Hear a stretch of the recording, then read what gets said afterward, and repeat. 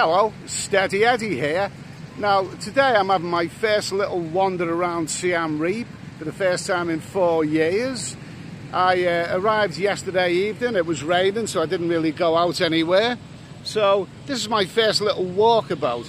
And this is a little brief video to mention, you know, an old reoccurring problem with Cambodia.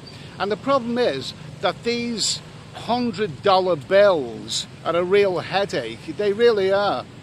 Now, in Cambodia, they use the US dollar here.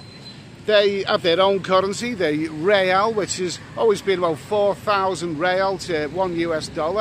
You know, you tend to get that, you know, for small transactions, whatever. But if you're traveling here and you use either an ATM or whatever, you will find yourself having $100 bills, and they're a bit of a headache to change. Now, let me tell you something. Before I came here, I went to an exchange booth in Thailand, Pattaya, an official exchange booth, and I said, can I have some US dollars? I'll give you a UK pound sterling if you can give me some US dollars. Yeah, okay.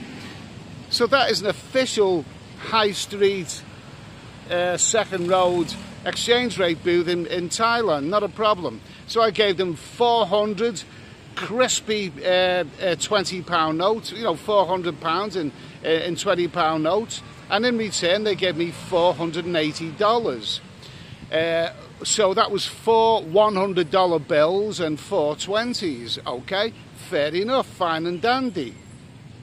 So I've come out here, and today I wanted to pay my hotel bill. I'm staying here for 7 days. It's about $158 US for 7 days, yes. So what I've done beforehand, I photographed all of the $100 bills to get the serial numbers. Because don't forget, $100 is a big currency. In Britain, we think a £50 note is a big currency. And yet $100, that note, that is about 85 UK pounds. So it's a big currency. So anyway, to pay my bill, I gave the chappie, nice chappie, good little hotel that I'm staying in, I gave him 2 $100 bills. Bearing in mind my bill for the hotel for the week is $158. He looked at the bills, and one of them had a couple of little tears in the top of it, so he wouldn't accept it. You know, I got that from an exchange rate booth, an official exchange rate booth in Pattaya. So you tend to have trust in them, but you know, how could I have been so stupid as to not examine it properly? It looked okay, but then, you know, she gave me back other currencies. Basically, you wouldn't accept that $100 because it's got a couple of little tears in the top. Okay, so I gave him another $100 bill, yeah, and fine, okay. So I paid my hotel bill with 2 $100 bills, but he didn't have change. So he owes me $42. I paid my hotel for the week, and, you know, I come away with the hotel here owing me $42. So $100 bills, they can be very, very difficult to change. And also, how the hell I could have missed the fact that that had a little tear in it? If $100 were given to me in a restaurant or a shop or whatever, I would check it thoroughly. But you know, this was an exchange rate booth, an official exchange rate booth in Pattaya, so you would have had a bit more trust in them. So then, with this $100 bill, what do I then do with it? I mean, because no restaurant's going to change or anywhere like that. I went around various exchange rate booths and various other establishments, and they said no, they can't change, they wouldn't have it. I finally found one that did take it off my hands, but for a fee of $10. I gave them this $100 bill, which I thought was okay, but had a couple of little tears, little nicks in the top, $100, and they gave me $90 US back. So, you know, these $100 can be a bit of a headache, these notes. You know, I've done a little video like this years before, but remember, if you have a $100 bill, wherever you accept it from, make damn sure, and I accepted that one from an official exchange rate booth in Pattaya. Whenever you accept it, make damn sure that it's you know, there's no little tears or anything dodgy about it, because it will come back on you.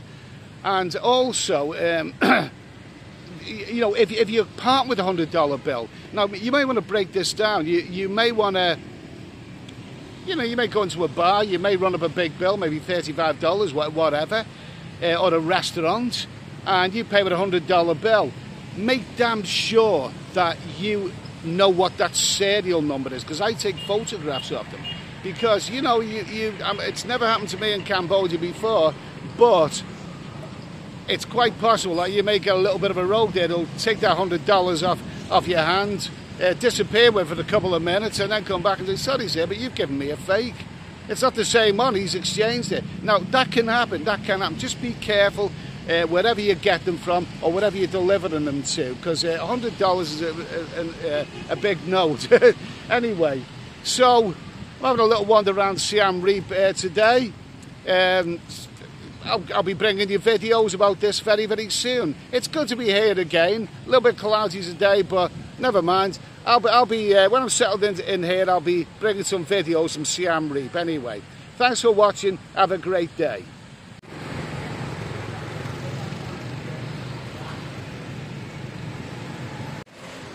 And just as a footnote to that one, I was just in this money exchange booth there, this shop, getting some, you know, data for my mobile phone.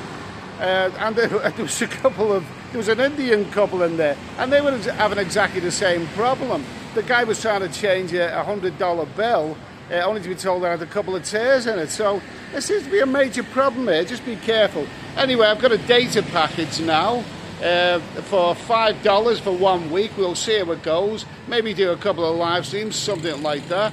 So, like I've already said, I'll be doing videos from Siem Reap, and hopefully, not hopefully, I promise, I won't be moaning and whinging in every last one of them. You got me word on that.